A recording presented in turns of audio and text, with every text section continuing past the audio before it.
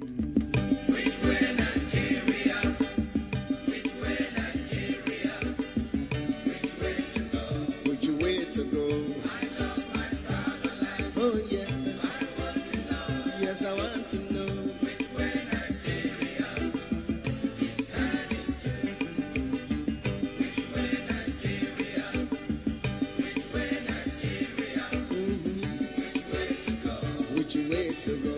I love my fatherland. Oh yeah, I want to know. I want to know. Which way Nigeria is heading to? Many years after independence, we still find it hard to start. How long shall we be patient before we reach the promised land? Let's save Nigeria, so Nigeria won't die. Which way Nigeria? Which way? Which way Nigeria? Tell me. Which way to go? I love my fatherland. Oh yeah, I want to know. yes I want to know. Which way Nigeria is heading to? Every little thing that goes wrong, we start to blame the government. We know everything that goes wrong because we are part of the government. Let's save Nigeria, so Nigeria won't die. Which way Nigeria? Which way? Which way Nigeria? Tell me. Which way to go? Which way to go? I love my fatherland. Oh yeah, I want to know. want to know.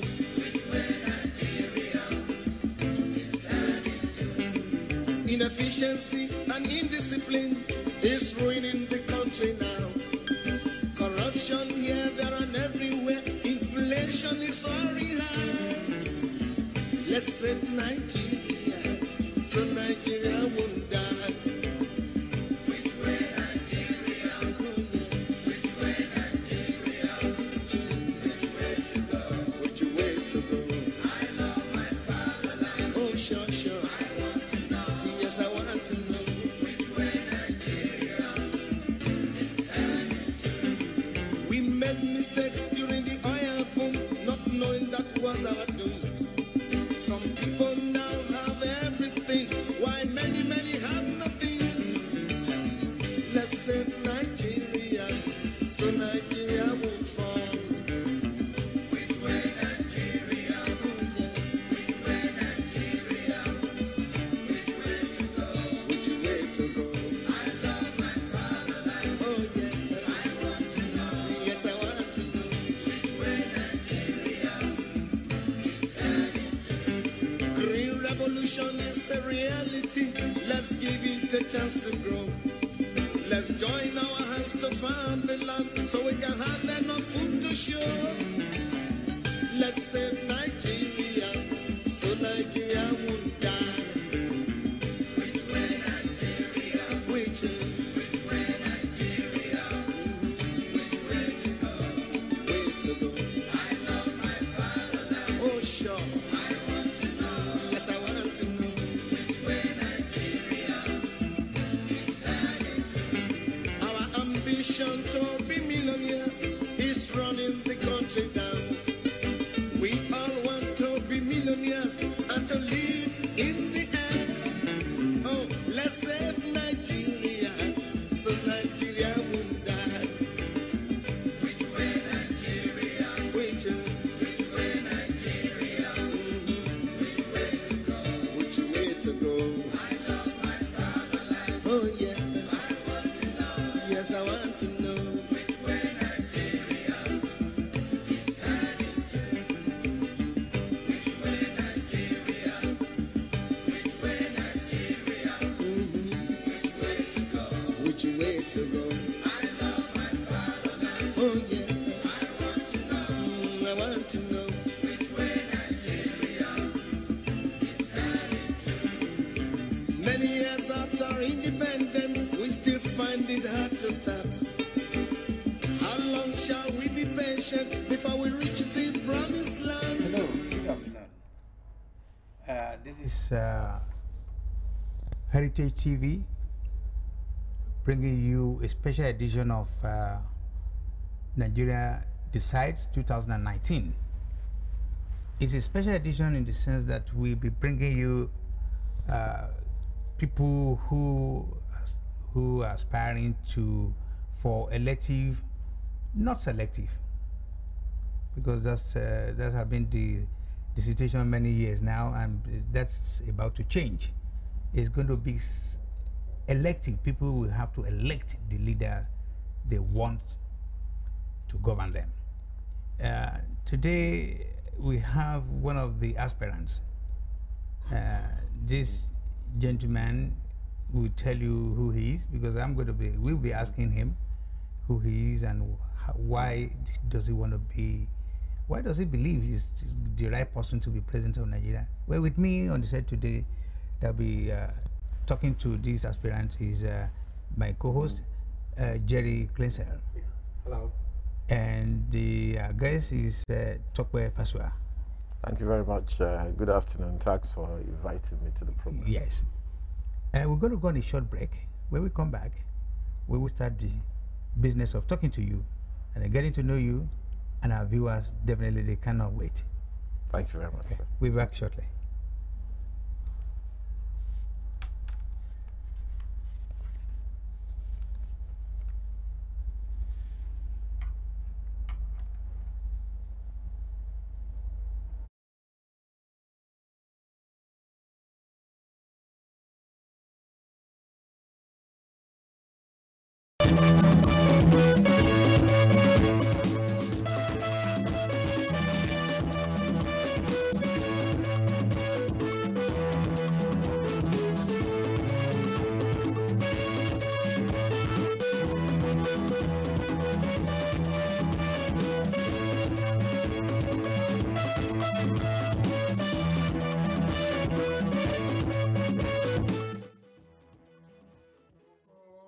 Oya nínú ògo, Oya nínú ògo.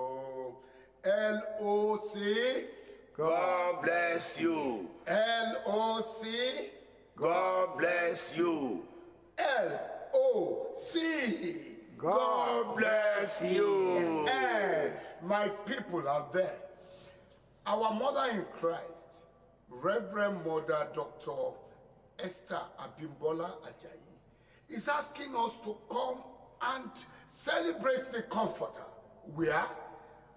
United States of America, 4041 Broadway, on Saturday, the 28th of July, 2018.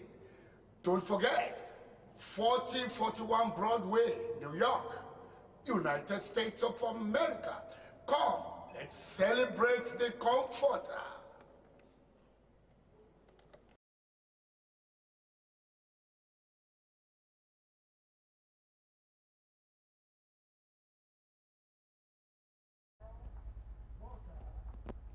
Welcome back to this special edition of Nigeria Decides on Heritage TV, and our guest is getting ready. We're going to warm him up in a minute, but please be informed that this is a program that is your program also, because this is an opportunity for you to be part of this program, and you have all the opportunity of sending in your questions. You might not be able to call in, but you can text, you can send your WhatsApp messages to, and also we want you to share this program with your friends and family. You can do that on Facebook, Twitter. You can also do that on WhatsApp. You can also use the latest invention. What's it called? Is Instagram? Instagram. Yeah, you can also do that. So be ready. Come in anytime you want, say whatever you want to say. Feel free to ask questions. We will read it out, we'll ask him, and I'm sure with the period we are going to be together, he should be able to give you answers. Let's get started. Who are you? Okay, thank you And very what much. do you want from Nigeria? Okay, that's fine. So my name is Tope Fasua. I'm 46 years old. I'm an ex-banker. I'm also an economist. I'm a chartered accountant. I worked for about 13 years in the banking sector, left as a regional director, And since then, I've been running my consulting firm, Global Analytics Consulting, and also I'm the president of the Institute for Service Excellence and Good Governance in Nigeria. That's the only one actually in Africa, if you ask me. And apart from that, I'm an author. I have 4 books I've written, all on the subject of Nigeria, the socio-economy, the politics, and how do we move forward. And I've written over 2,000 articles as well. I'm a columnist with the Abuja-based Daily Trust newspaper, as well as I'm also a columnist with Premium Times, among other things. All right. That's quite Let me see where it is. impressive. That's quite an impressive, resume you've put together. Question I'd like to ask you is, you're currently the chairman of a national party, right? The national chairman of the abandoned Nigerian Renewal Party. Yeah. How long has this party been in existence? So the party was actually formed on the 16th of December 2016. That was where we went for our, to start the process of getting our license from INEC. That was the day we kind of finalized which name we were going to use, and we moved forward to INEC to try and to get it registered. So on the 16th of December 2016. We were finally approved on the 14th of December 2017, Okay. just 2 days before it will clock 1 year. And we got our license on the 10th of January 2018, which is this year. We got our full license to operate. By the time we got our full license, we were 27,500 members.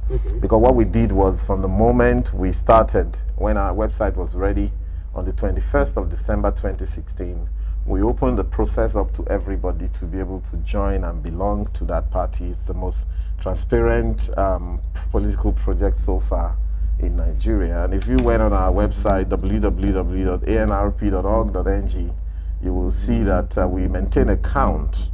If anybody joins this moment, the name is logged in, the number is logged in, and within a space of 2 minutes, if we wanted to download all our entire membership register, we do that. So it's also tech-driven, very transparent, no opacity in our affairs. It is crowd-funded, all right, though Nigerians are not used to that idea of crowdfunding. Yes. But they believe, most Nigerians, surprisingly, even some Nigerians in the diaspora, believe that a party is what you go and look for one big man to come and finance. And when you look for that big man to finance that party, what you get is a scenario where the man dictates everything that happens in the party and does whatever he likes and all of that, which is not the way forward. So we're running on crowdfunding, and we also publish our accounts twice a month. So every 15 days, we publish the general accounts of the party, say this is what we received, this is what we've been spending on, and then we move forward with that. And in a short while, we're also going to be publishing our accounts in the newspaper to have a proper balance sheet and statement of income and expenditure. Why are you really doing that? Yes, because we realize that we can no longer sit by the side and on the fence. You tilt, you have to tip over one way or the other. At 46, I realized that, look, a lot of the guys that we were complaining about, Buhari and co, they had been in governance since they were in their 30s. And so at over 40, my generation, that's over 40, between 40 and 50, 55, we had become too docile. For too long, we were chasing money. Everybody wanted to be in banking, in oil, in lately telecoms, and so on. And we felt that we just needed to impress people around us with our personal achievement. So it was all about business class tickets and first class tickets expensive holidays, big cars at home, bigger mansions, and so on. And then, I mean, it's a bit no-brainer that if you have all those kind of opportunities, but you are still unhappy and you're living in a country where you are not safe, where you have your own local government providing for yourself everything that sane governments elsewhere should provide, then you're actually, like they say in Nigeria, you're on a long thing, because you have to step up to that responsibility. So we're doing this because of the responsibility. We're doing it because we felt we needed to let it be known that we were ready to be responsible, you know, and you know, we were ready to take on, to stop complaining and actually start doing. And that's the reason why we're doing this. Again, also, we had given opportunity to those people in front of us. And of course, that culminated in the swearing in of the former General Buhari, now President Buhari. And we felt that we were pretty much disappointed after all the long wait and all the complaints about the preceding governments, Jonathan and co. We felt we were thoroughly disappointed at the final outcome of that process, you know. And in that regard, we felt it was time for us to also show that we had come of age. Right. Now, Honorable Fasua, I can start calling you Honorable.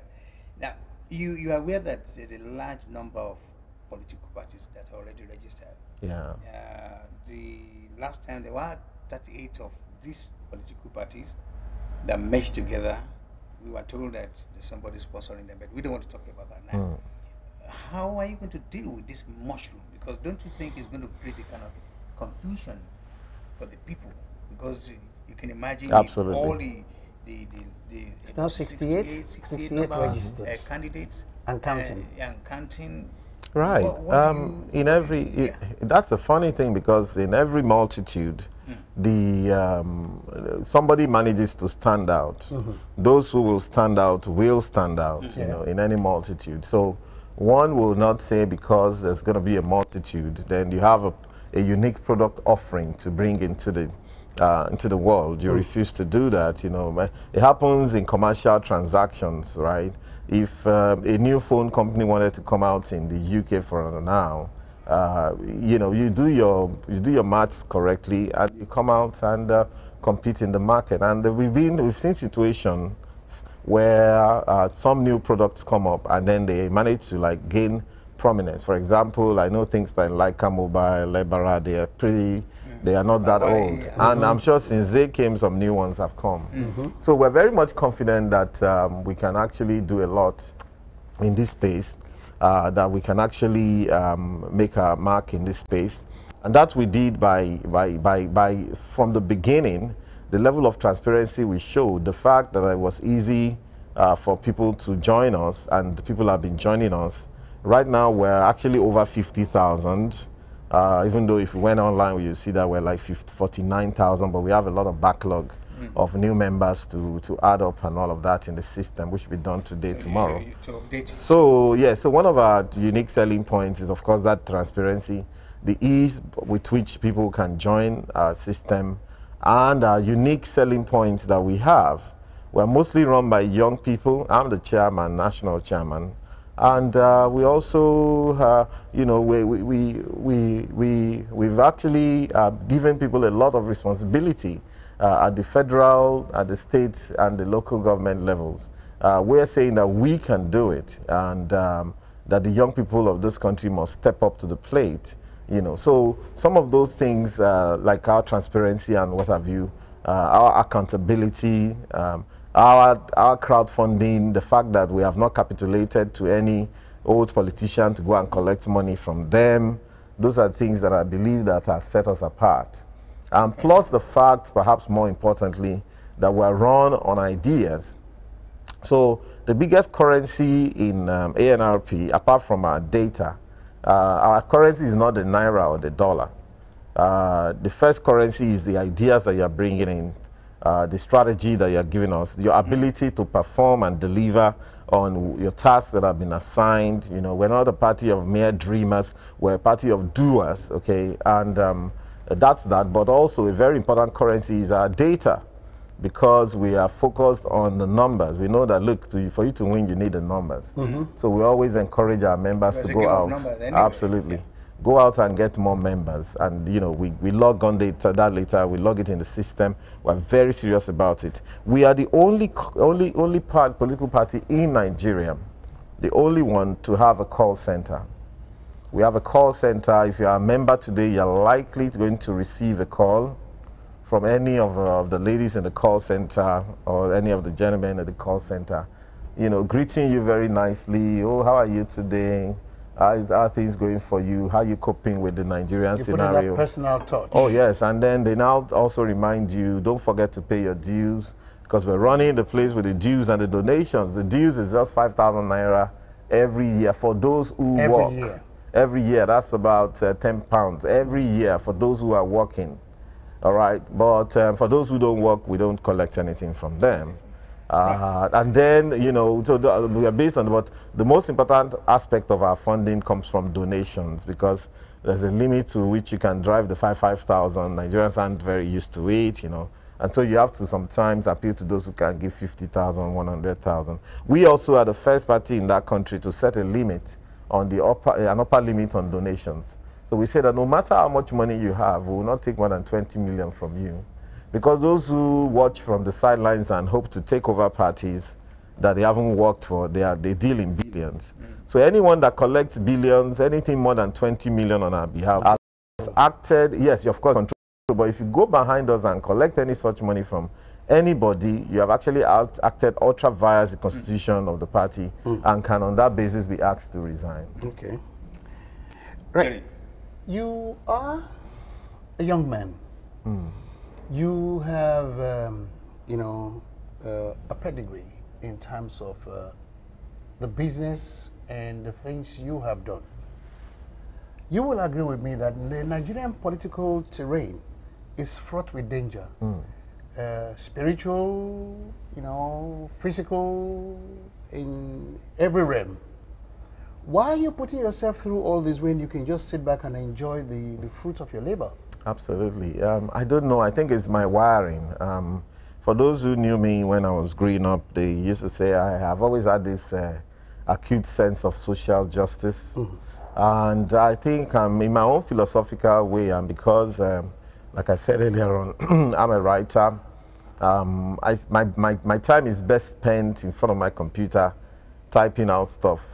You know, I've written over 2,000 articles, and I've written 4 books, and there are 2 more books coming out right now as we speak. You know, so perhaps if I lived in the olden days, in the times of, perhaps I'll be trying to rub shoulders with all those all-time Greek philosophers and so on. I believe life is what it is. For every moment that one is living, it's a gift, it's a privilege.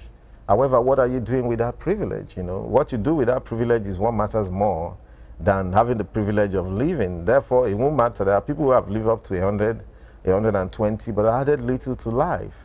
And there are people who have lived up to 33, you know, like Jesus Christ, and they made profound impact such that, you know, people are still talking about them today.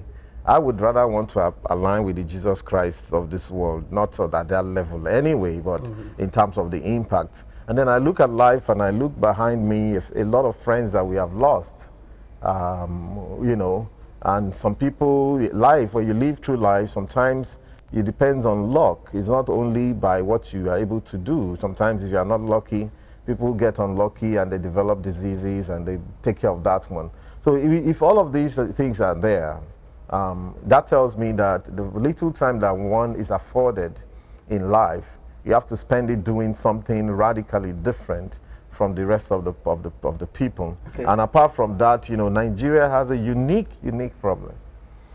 I tell people for free these days that Nigeria is easily the most mismanaged country in the world. And I say that without equivocation and with all due respect.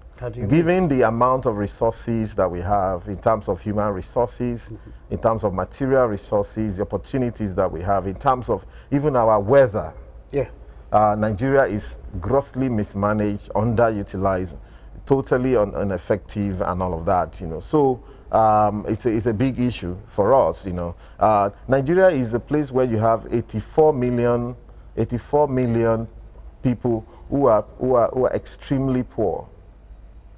We are out of 180 million. There's a website called worldpoverty.org, worldpoverty.io, not .org, worldpoverty.io, where this thing is logged. Anyone that's listening can actually quickly check, worldpoverty.io.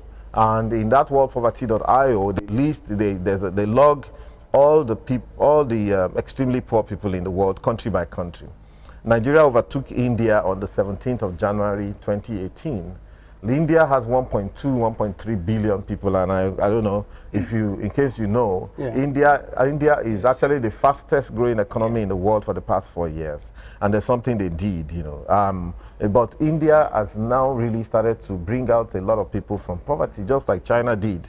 India may have brought out about 200 million from poverty in the last 5-6 years. It's amazing. And I'm saying that Nigeria can also, if we were serious and if we had leaders who were half serious, you know, we should be able to bring out 50 million people from poverty. Nigeria also has the infamous, you know, garland, if I put it that way, that we have 15 million children that are out of school. That's and crazy. It's absolutely, it's not only crazy, it's despicable.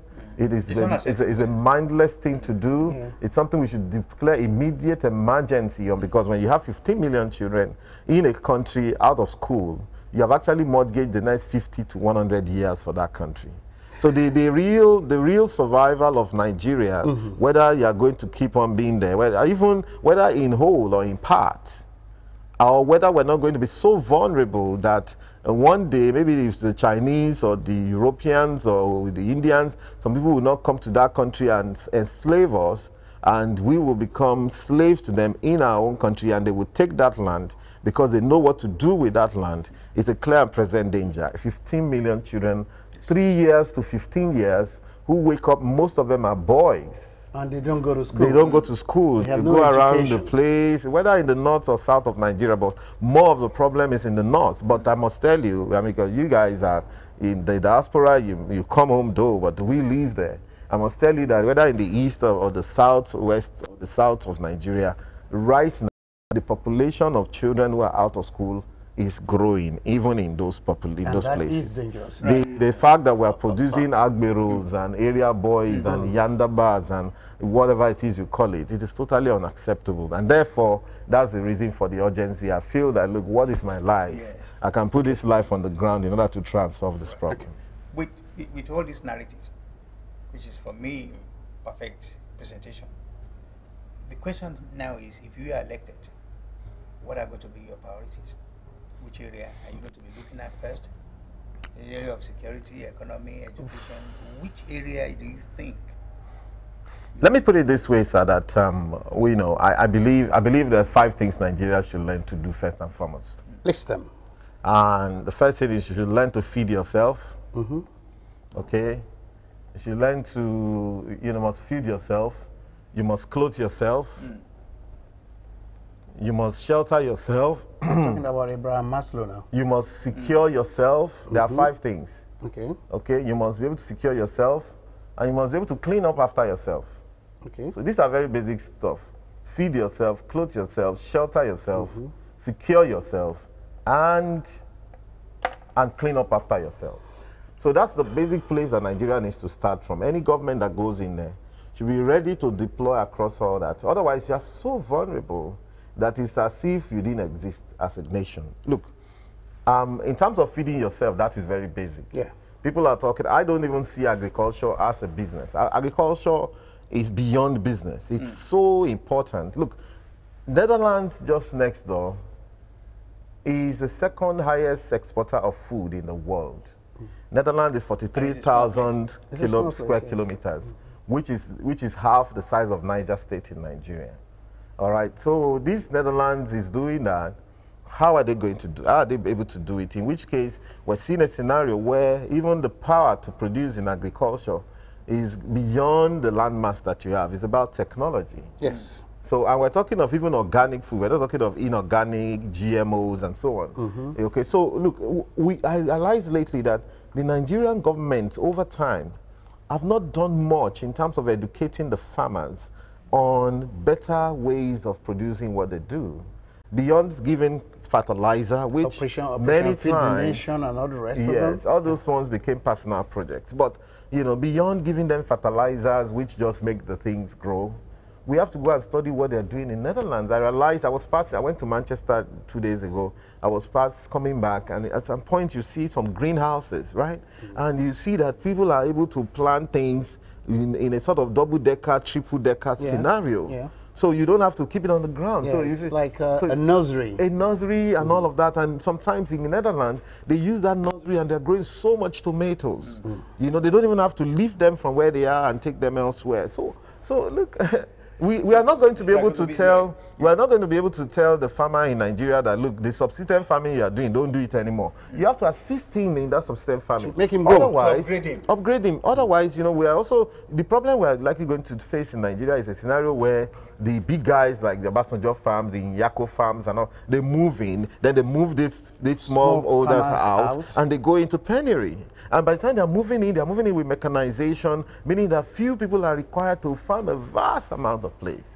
So we need to be exclusive right of fire. Exactly. There should be that's the kind of thinking we like, and that mechanization should be something you can also deploy at a small level so that these people can live a better life. Look, if we produce 10 times the amount of food we produce in Nigeria today, it's only better. If the world produces 10 times the food it produces today, it will only be better for the world. So even if you say that farmers are producing too much, let them go and rest. There's nothing wrong with resting if people have produced enough, So that's as far as the food is concerned.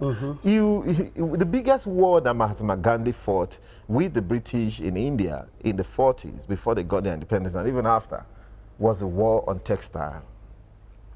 We call ourselves 180 million people, perhaps 200 million people. We cannot produce a single Ankara that we use to clothe ourselves. And we used to have those industries. All the industries are gone. Of course, see, part of the problem are the wrong choices. I'm an economist. We make a lot of wrong economic choices. And we have some popular people who will come and tell you all sort of rhetoric. Oh, privatize everything, privatizable, do it now, sell them off, sack the people. In 1986, we had this idea of SAP.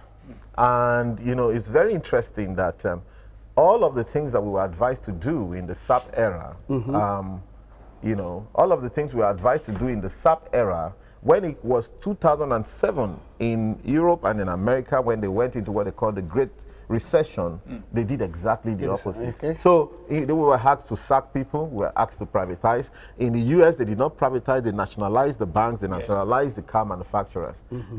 Of course, the US is big on monitoring the number of people that are employed on a monthly basis in the US, but we were asked to sack people. They told us to increase interest rates in 1986, we did. Okay. All right, but when it was their turn, they crashed interest rate to 0.5%. So it's just the way these things work. But exactly. And you talk also about clothing themselves, shelter themselves, also where possible providing security for themselves. Okay. When you provide security for themselves. So but we're going to go on a short break now. So when we come back, so we're going to continue with this innovation, set of innovation. That's fine. Thank you. Don't Heritage Television. Promoting African culture and heritage at its best. From talk shows that concern you to both local and international news that relates to you. From grassroots football to African children's programs. Heritage Television. We cover your social and special events like weddings, birthdays, church anniversaries and so on, and broadcast them live on our apps and online.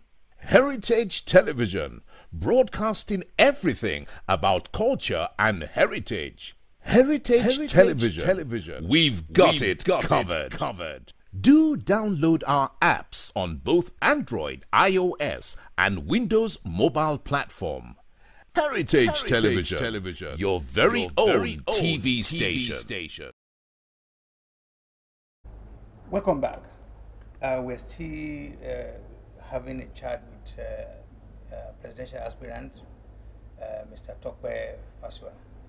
And we've been talking about what and what. He started by telling us what he wants from Nigeria, that he wants to be president of Nigeria based on his qualification. Now use that qualification, not university or whatever. But but To where we are now is he said that some of his visions are going to be in the area of and 180 million Nigerians, each one of them should be able to feed themselves, Absolutely. clothe themselves, Absolutely. provide basic things for themselves, Shelter. So we now talk about the shelter, because then we need to make progress. So sir, I would probably want to say that listen, what I'm doing is I believe that Nigeria needs to press reset. All right, let's reset to default. Right, go back to default. Let's go back to 1960. We just got October 1st, 1960. We just got independence. What should we have been thinking about now? That is not to indict the old men, some of them who are late now, most of them, who got the independence, because at the time they got independence, there was no library anywhere in the world that would tell you this is what you do if you get There's no blueprint. No blueprint. There was no internet, no Facebook, no information sharing. The best they had were they came here to the UK and got some public admin training. But see, you don't expect City and Guilds. Exactly, you don't expect the white man to tell you the entire thing to do. Yes, but so what I'm saying that, look, let's go back to that 1960. What should we have been thinking about? And part of this, I was, my idea is informed by, I saw a clip by Jerry Rawlings, in Ghana.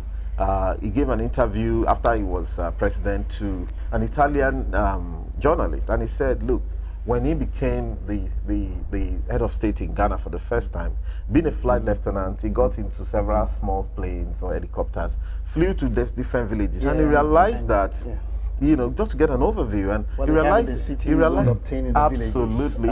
He said there is a parasitic relationship between the villages and the cities. The villages produce the food, the cities succeed. So by the time the villagers are producing the food, everybody rushes to the market at the same time. How during harvest, the prices are crashed. Yes. The city people come and take this from them. They said that the water they drink in the village is worse than the water they used to flush toilets in the city. In the city. And it has continued ever since. In fact, it's become worse. Nigeria is a place where we have never planned for the shelter of our masses. Never. The closest we got was during Jakonde era. Yeah. Even so, it was. But even it was what? It was shoddy. No, not only shoddy, it was elitist, because the houses you built in what they call the Jakonde estate. I've stayed in a couple of them in Festac. I've stayed in one in Okafa. I've stayed in Amuwo Odofin. Funny, that's the third one. So these were 2-bedroom, 3-bedroom. But where is the plan for the room and parlor kind of person? We have never built that. Sorry, sir. So that's the part on shelter. And these are things that would, if we focus on this, we would double our GDP in 3-4 years. We would, look, as an economist, I tell people, look, our problem is not particularly inflation.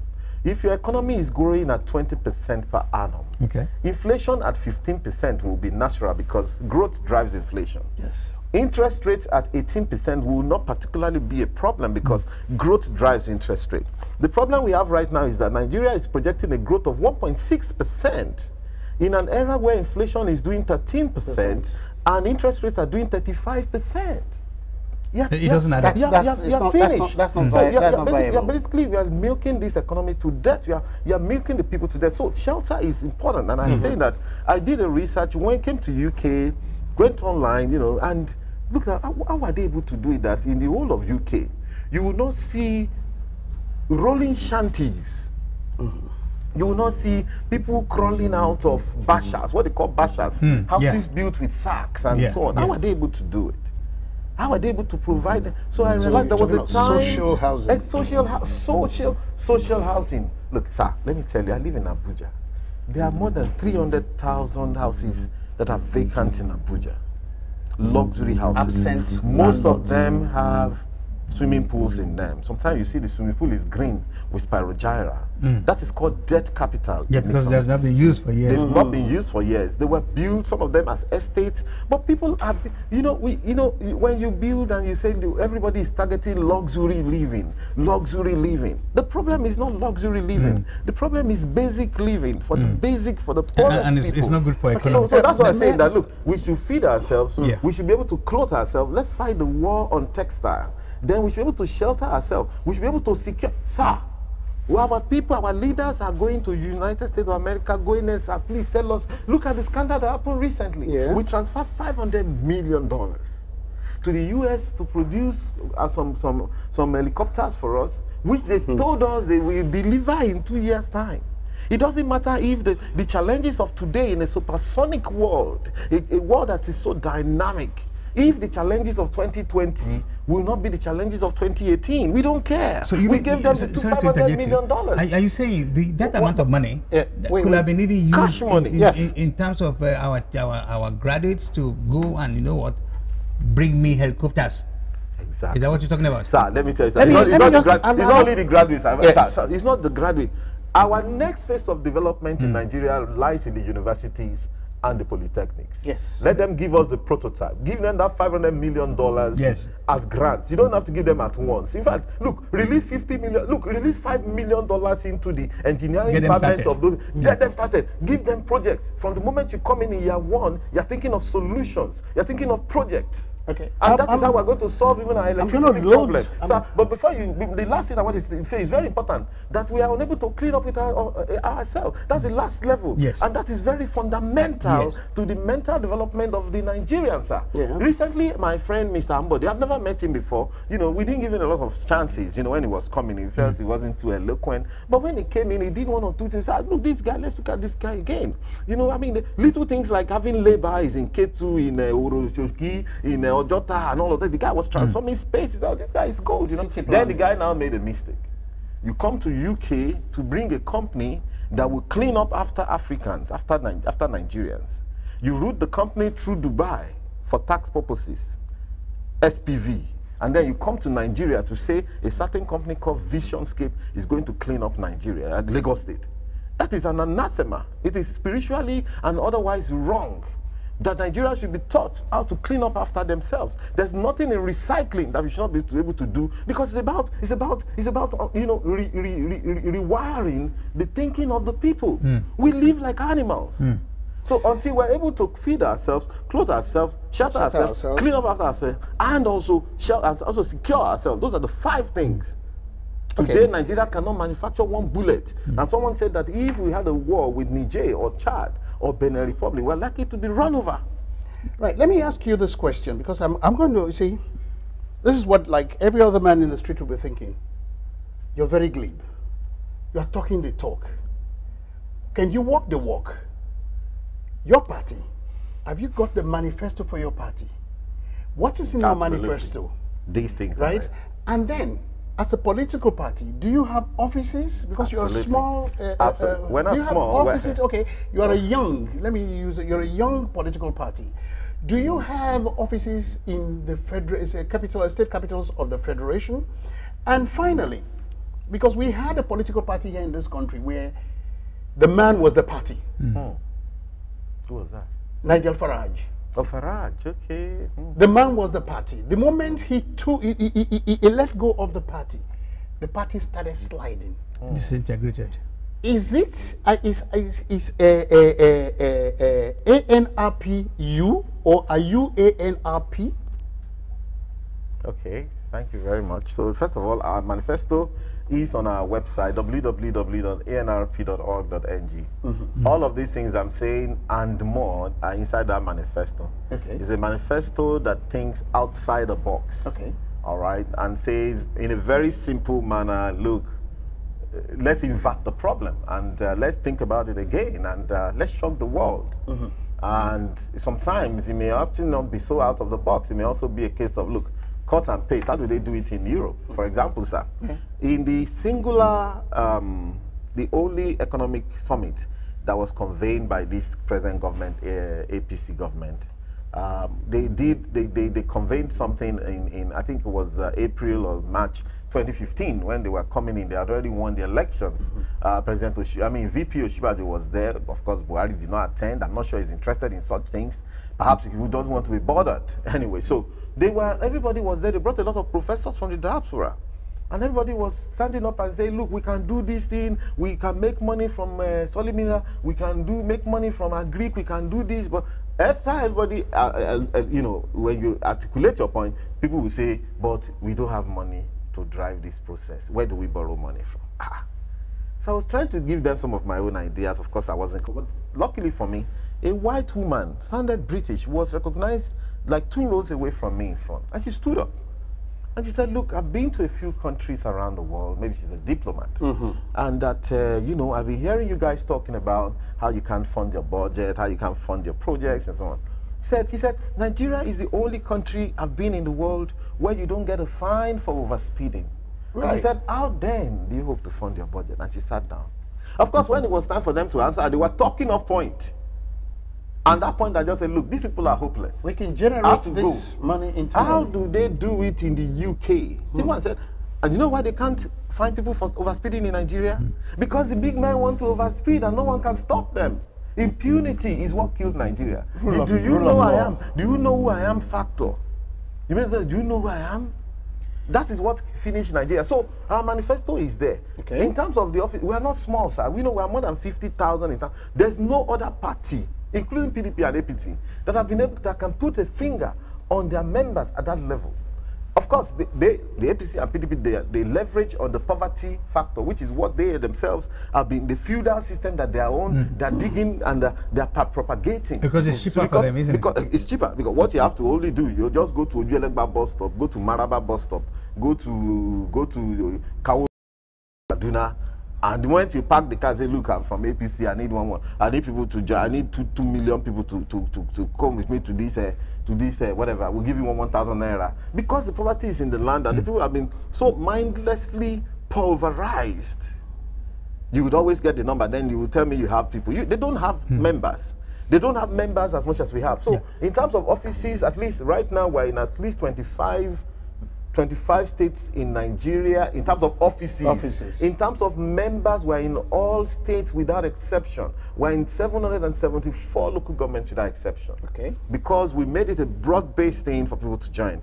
This, tomorrow, Saturday, we have our state congresses in about 14 or 15 states across the country. We did about 16 states earlier on. We had 17 states earlier on. We started from the southwest of Nigeria. It was glorious, you know. So Farage, I am not the party. Okay, fine, I'm the national chairman. I'm actually the convener of the whole idea. But I was quick. Look, people don't understand. Sometimes when someone does things and, you know, Nigerians are not used to that kind of thing, they think everybody's thinking like them. You know, number one, I tell people, and I'm going to say it now. In terms of a national chairmanship, I'm not interested in more than one term. I'm not like Buhari that will say something and deny later. One term, I'm out. I'm a private sector person. I'll go and do my business. I'm not interested in power, but I'm interested in the things that power can be used to achieve. I am not the party. I have vice chairman. I have a strong national secretary. We're very communicative. We have in our party, we have about 500 WhatsApp groups. Right. In the UK, we have about 2 or 3 or 4. We are in the US, we have a diaspora group. We have in China, Russia. We have in China, Russia, Qatar, Dubai, Ghana, South Africa. Everywhere that matters. Then in Nigeria, we have up to the world level. So people are speaking up. You know, sometimes I must say, although sometimes because we have a lot of young people and they're not very good with communication. They don't even know when they're insulting you. Whether you're, you know, Otumba Hosseini and somebody, you're on the group. You know, sometimes at your age, it can be a bit jarring. Yes. When someone says, my friend, shut up, what are you talking about there? It is jarring, not it a bit is jarring. jarring. You know, so it is. But you see, ANRP is a university. I tell them, ANRP is a university. It's going to teach you how to think, teach you how to talk. We have a mantra, renewal, renaissance, and respect. Renewal, renaissance for the country. Respect for ourselves, for our elders. We don't care. Look, you may be Buhari, you may be Obasanjo, you may have messed up in the past, but we still respect you for your age. We respect our elders, we respect our resources, we respect our children, we respect our unborn children. And there's one thing, the nation. We respect the nation. There's one thing, sir, that we always key into, which we got from one of the thinking of Lee Kuan Yew. And Lee Kuan Yew, of course, the guy that turned around Singapore. He wasn't much of a Democrat. You know, you call him a benevolent dictator. He hated chewing gum. He doesn't like seeing the marks on the floor, so he banned chewing gum. Imagine someone banned chewing gum today. Say, oh, human rights people would actually shout and all that. But he used to say one thing. He said, if democracy is meant to be a government where majority carries the day, said, do you understand that the majority of the people at any given point in time are the children yet unborn? Except the country, if you are ready to annihilate yourself, if you want to continue to exist, whether as a whole or as in part, you should understand that those you have not born are more than those who have been born. Therefore, in any decision you want to take, you have the people, the majority are those people who are not yet born, and their wishes must carry the day. So you must always think. Right. I have somebody here who is asking a question. Okay, go on, Jerry. It says, what agenda have you got for disabilities? Absolutely. Regarding Nigerians? Because this is one sector of our section of our population totally that is neglected and overlooked. You find people crawling on their chests on the main road and all. Yes.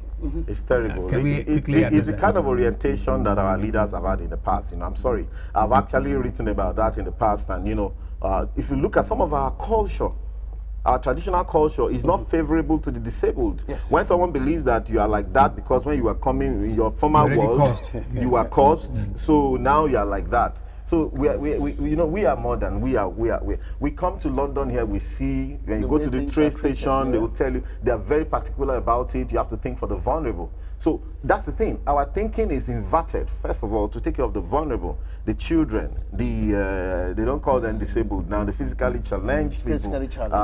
You know, and then you step up the one way or the other. So it's about the first thing that we're going to do is to be totally selfless.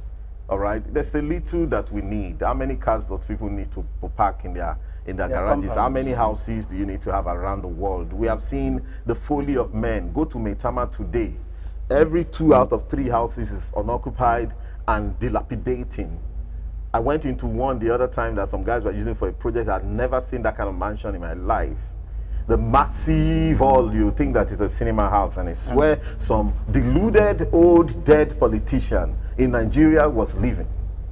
And how many, we are not going to make it. We are living in a world now where the children would rather live in a condominium, just 1 or 2 bedrooms or 1 bedroom up there. It's a nice little space, is all they need. You know, so we are big on disability. In fact, we have some of them in some of our exco level, okay, to ensure that we begin to get some inclusion in this regard. And also we're big on women, we're big on children. And Honorable Tope Fasua, all these good talks, nice vision, nice everything, you will agree with us, or with me, that there must be kind of a mechanism. I want you to give me what I'm talking about, because you're looking at a situation where in our country, and this is the truth, values are just not there anymore.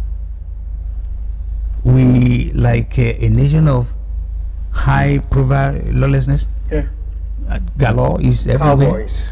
So how are you going to restore that? Because most of this your vision, most of what you've been talking about, if this is what I'm looking for to hear from you to tell our viewers, if it is not in place, you cannot get anything done. Because you also alluded to part of your pitch that the cowboys, boss garages and all that kind of thing, even the politicians, they're even worse than the people in the garage, because the element of decorum in the garage, because if their main #1 talk comes and say quiet, they will be quiet, and they don't steal so much money. How are you going to bring values, laws, regulations in place to enable you to implement, to carry out these dreams we are talking about? How are you going to, what are we looking for? How do you do it? How are you going to do it? Oh, well, okay, sir. The best way to look at the issue of values is to define values. And many times I've seen scenarios where people actually don't understand that word value. And I want listeners to listen very attentively to what is value. It's a very simple thing to define. What is value? The value is to say, what do you value? That's how you know your value. So if you want to say, what's your value? If I want to know what your value is, now I say, sir, what do you value? You tell me, I value honesty. I value time consciousness. I value diligence. I value perseverance. I value godliness. So the values, usually many of the times, the values are universal. The whole world, I always joke with people that even when a 419 company, those days when 419 was reigning in Nigeria, and people will set up a company, and actually what they are doing underneath is 419. If they went to a newspaper house to advertise for accountants, they would say, we want an accountant that is honest, that is diligent, that is hardworking. Those are the values that universal. So the first thing is to be able to define to Nigeria and remind them, okay, what our values are. Traditionally, even in terms of religion, the values are the same. Both religions that we practice in Nigeria, including the one that people don't like to associate themselves with, are the traditional religion. They're perhaps even more strict in that regard. In the olden days, it was a case of thunder striking somebody to death or something, you know. So, but both religions, they emphasize honesty, they emphasize friendliness, they emphasize simplicity. But look at us, we have replaced that with gluttony. You have someone like my friend Dino Melaye, who is also a folk hero to some people in Nigeria. You're from Yagba area in Kogi State, where I went past the road the other day. I lost 2 tires. It's a scene out of a horror movie. And then you're showing us how many Bugattis, how many Lamborghinis, how many Ferraris. You know, no, the guy is not serious. All right, you cannot come and twist the and our children are growing up and are looking at that. And if you look at our music, many times about women's genital organs and what the boys want to do with that. Sometimes you come and listen to British people sing. Listen to people like James Blunt, like this other guy that's Ed Sheeran and co. You listen to them. Sometimes you get inspired by the kind of ideas. I'm amazed though, because in those days when I was working for radio, we have something we call NTBB, which means not to be broadcast. The music library will listen to the lyrics. If it's not right, you don't hear it. There's a guy that sang a very popular song recently about, I think the Kosebo guy. I used to like some of his songs, but this one was about the, chemical. That is Nigeria for you today. We've gone overboard. And look, the young boys, you can't even blame them. Because if so, those ones in the houses, the National Assembly, those executive, legislator, judiciary, they have not also set the right morals. They have no morals. It's about gluttony. In this year's budget 2018, there's more than 400 to 500 billion that was budgeted only to buy Toyota Prados and Land Cruiser in a country that's struggling. That they can't pay 18,000 when you can't pay 18,000 minimum wage, and the ones that have been promised that minimum wage in many of the states, they have been owed for more than 1 year. It is heartlessness. See, Nigeria has set itself up, the leaders of Nigeria, they've set themselves up for the French Revolution kind of scenario. It's against their interests. So the warning is that they must begin to reverse that nonsense immediately. So that's the reason why you have lawlessness. One of the things we're going to do, we can approach it from the level of jobs. From ANRP and myself, which is something I align with, our idea is to say, Nigeria doesn't have a problem with graduate unemployment. And I want people to be shocked when I say that. Our problem is not graduate unemployment. Our problem is secondary school, post-secondary school unemployment. And it used to be when in the 50s, 60s, 40s, 50s. As a matter of fact, there's a book written by one gentleman which he called This Present Darkness. Philip Smith, or what's his name? He's dead now.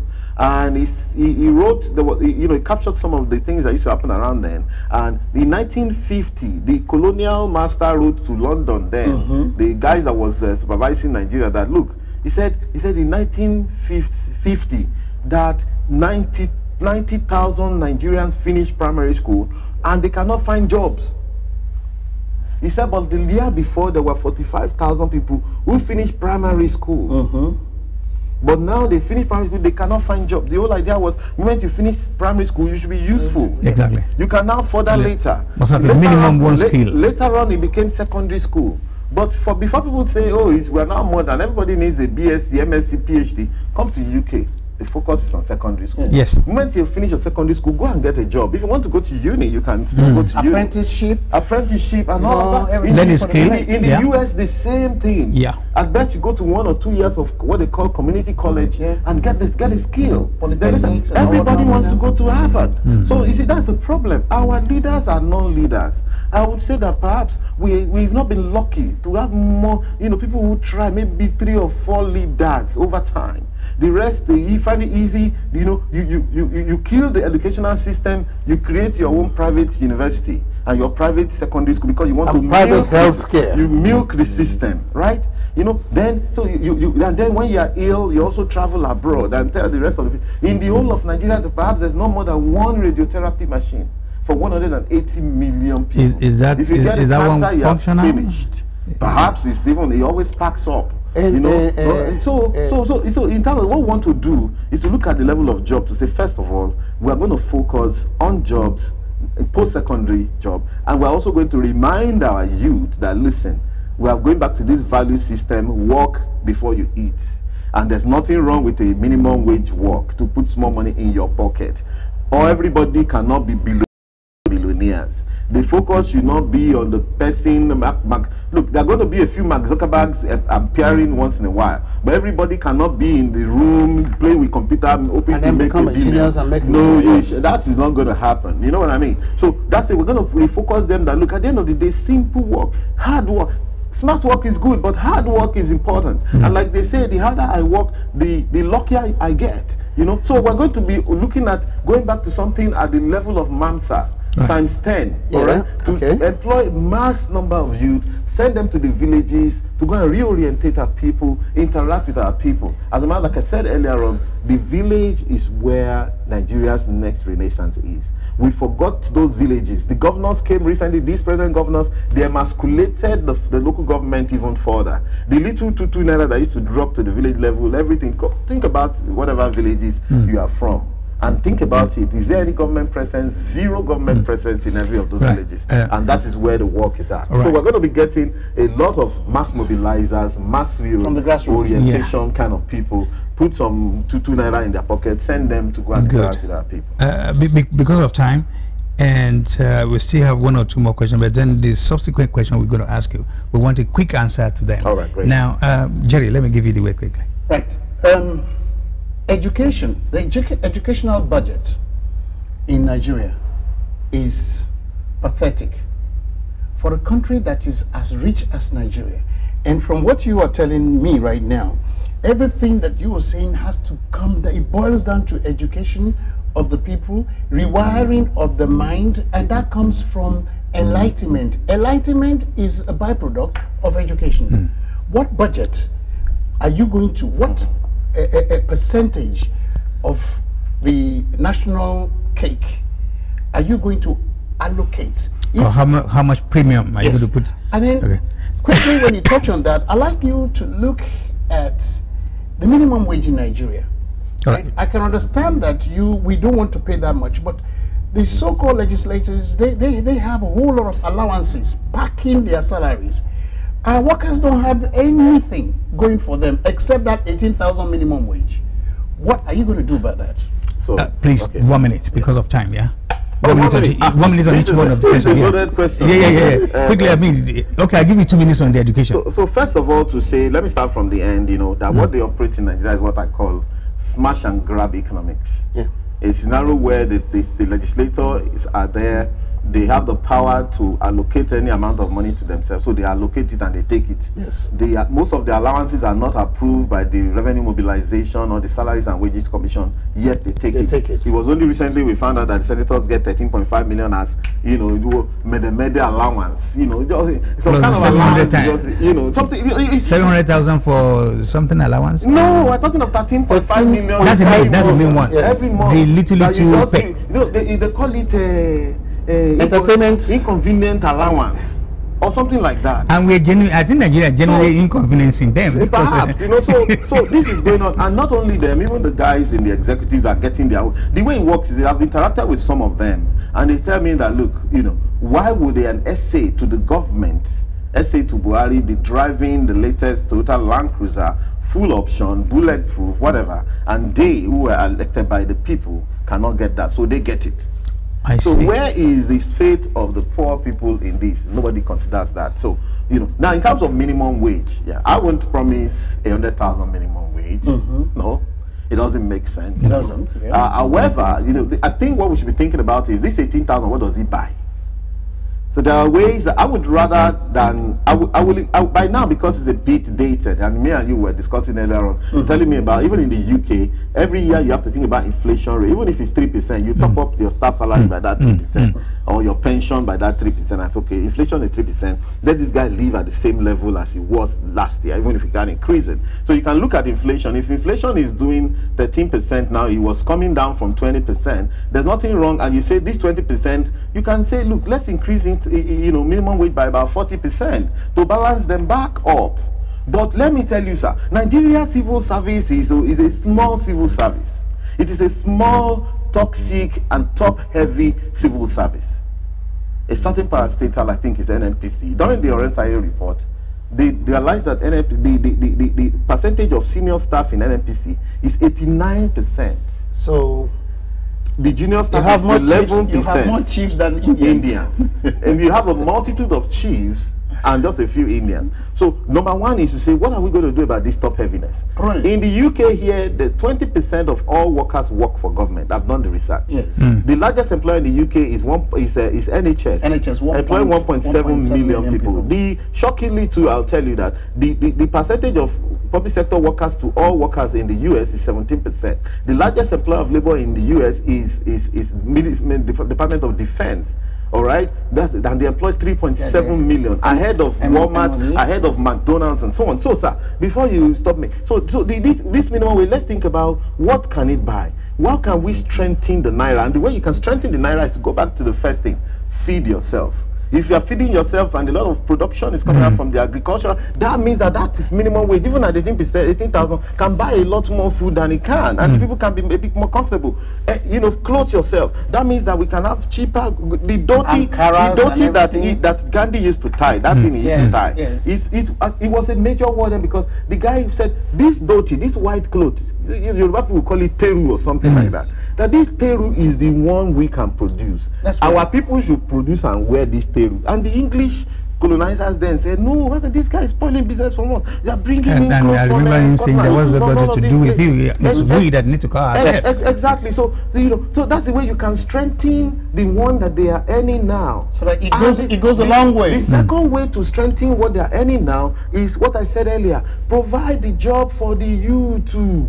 If you provide job for the youth, if you give a lot to them, say, look, anybody who is post-secondary school, you have finished secondary school, you are from an indigent family, come, we'll give you work. But okay, see, all we want you to do is, this gutter, from here to here, clean it every day, 2 hours work, and then we'll pay you, you clock in by biometrics. Yes. And then we pay you like 15,000, even it may be below minimum wage. Put that money in their pocket. Why? What does that do for the people working in ministry?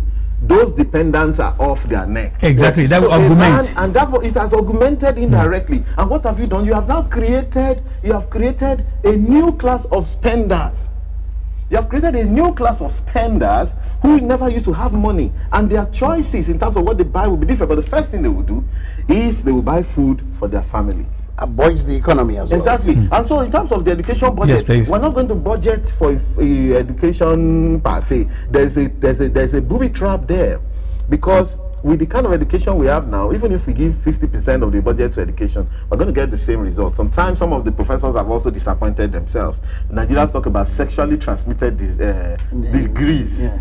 Sexually transmitted degrees, and the one that they transmit because they're able to sort people and all that. It's because there's no rule of law in place. Exactly. Now, what we want to do with education, like I said earlier, is we're going to let them know that, man, you don't understand. If you're in university or polytechnic, you're not going there just to score a first class. You're going there to solve Nigeria's problem. Don't beat on them.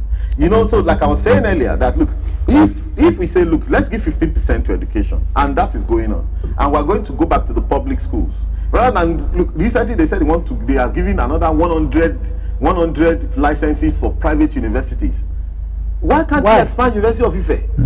University of Ibadan still has Ilorin's land is massive, yeah. Let the VCs know that they are going to be taking care of a bigger structure. Yes. All our public universities can be expanded. Why are you going for I private? think you're right, because and you can pay the professors and the listening well. However, the last one I'm going to talk about is that, look, imagine, we said just now, Nigeria paid $500 million cash money to the US, gave them in advance. That is held somewhere, generating interest. I'm a finance person. I came to this country, I studied financial markets and derivatives. I know what you can do with cash on hand, how you can leverage money.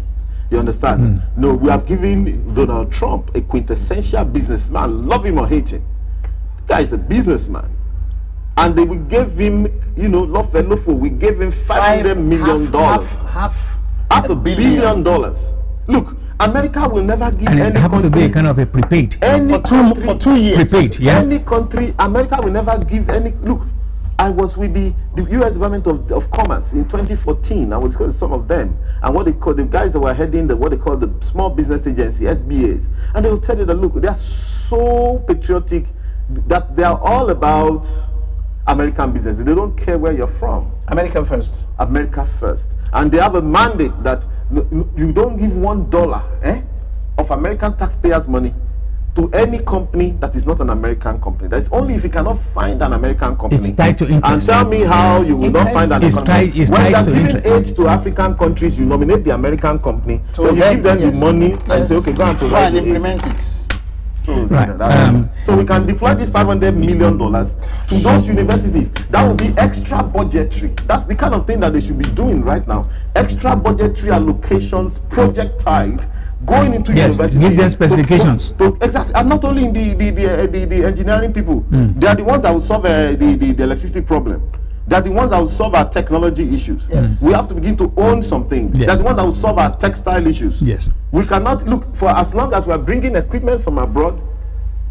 And without any input, even in the oil sector, as I'm talking to you since 1956, when crude oil was discovered up to date, we don't have a singular input in all the equipment And that we're are still used in the oil flaring sector. gas. And of course, we are flaring gas. Gas that's supposed to be piped into In Ghana, all homes. in Ghana, that gas for a long while now, for about 10-15 years, they've been using gas as an alternative to fuel cars.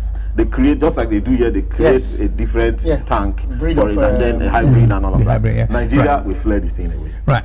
Again, like I said, time is just not on our side, and I wish we could have more time. But finally, people of my age group, how are you going to deal with us? I'm over 70. Yeah, with us. Yeah, with us. Pensioners. Listen, young people have been Are a bit you? deluded Is the in government Nigeria. going to be owing us money? No Because- way. Wait a minute, because what Abraham But some Lincoln of you are still very active, like Yeah. you now, sir. You are very active. Fired but because not- what retired Abraham but Lincoln not said, fired. Abraham Lincoln said, you're not going to know them until when they're in power. Yes. Exactly. We will be able to be talking to you when you're in Absolutely. power. Will you be I, able for one, to reach out to the ordinary I, for people? one, I believe I'm an ordinary person.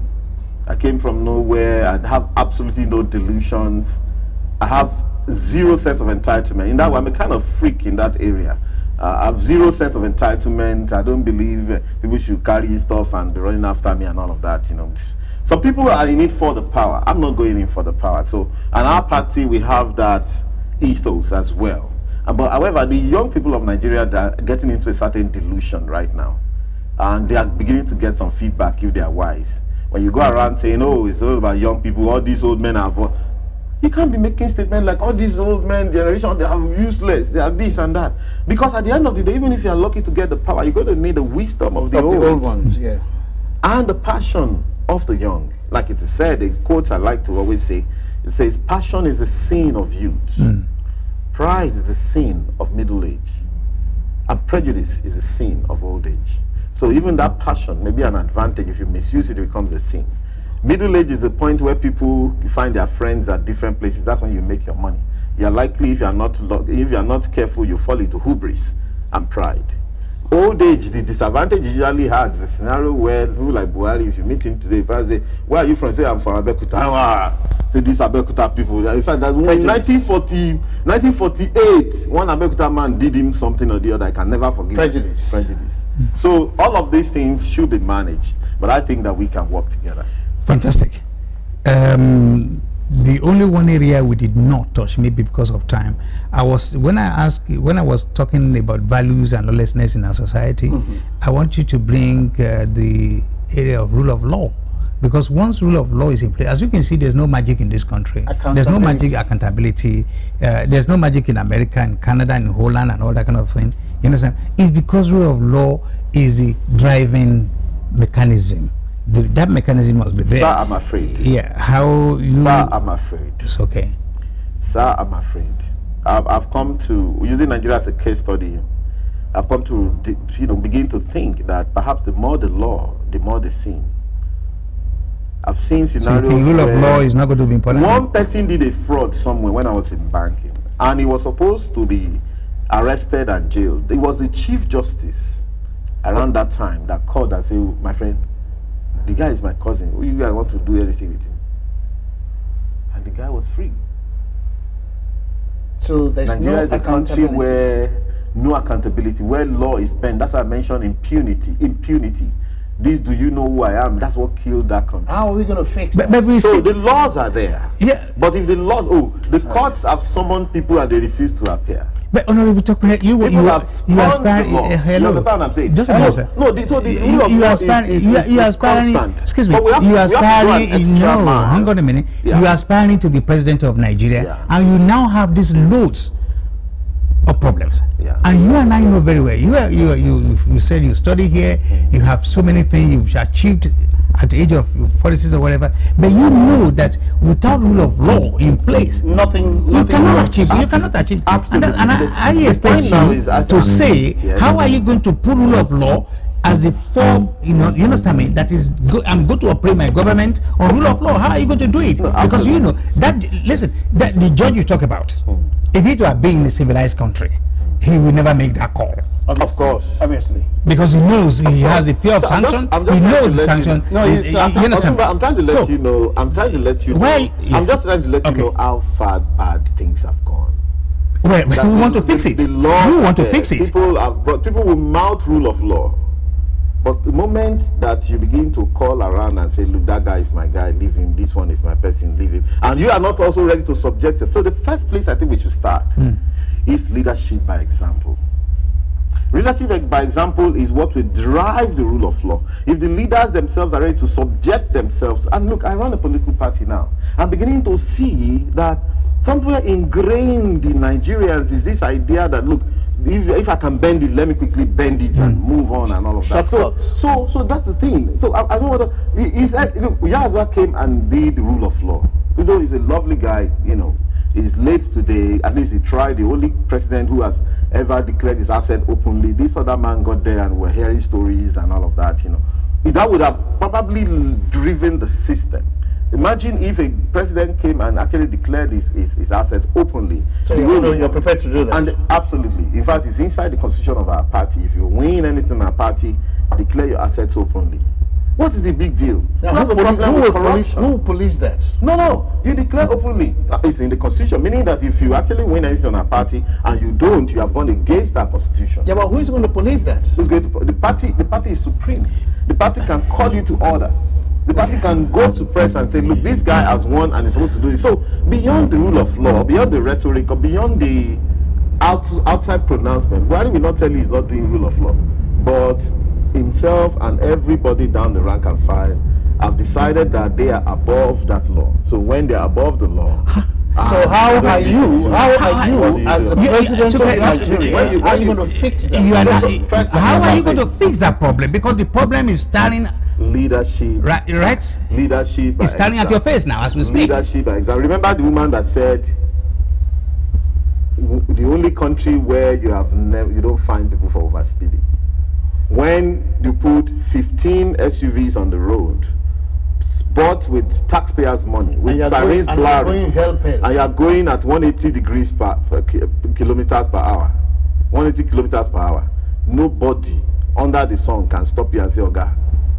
Then the next person, you are president, the next thing the minister does that at a smaller scale, the commissioner, the state government. Why is it we're using between 50 and 80% of all policemen in Nigeria are carrying people's bags up and down? Okay. Leadership by example. Leadership by example is what to activate. So in essence, what you're saying is that when you become president of Nigeria, you carry your own briefcase. Absolutely. All right.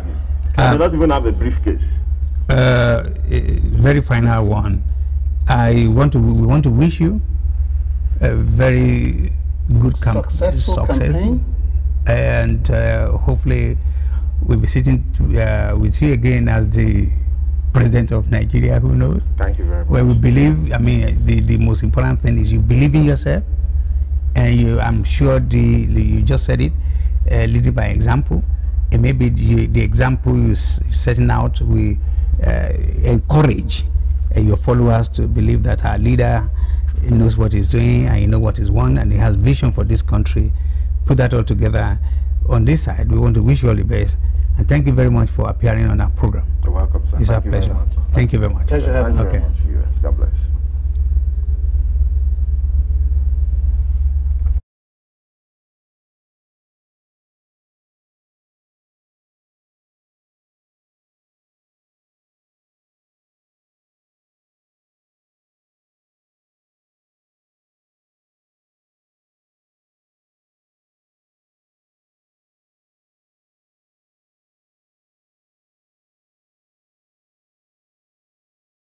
Thank you.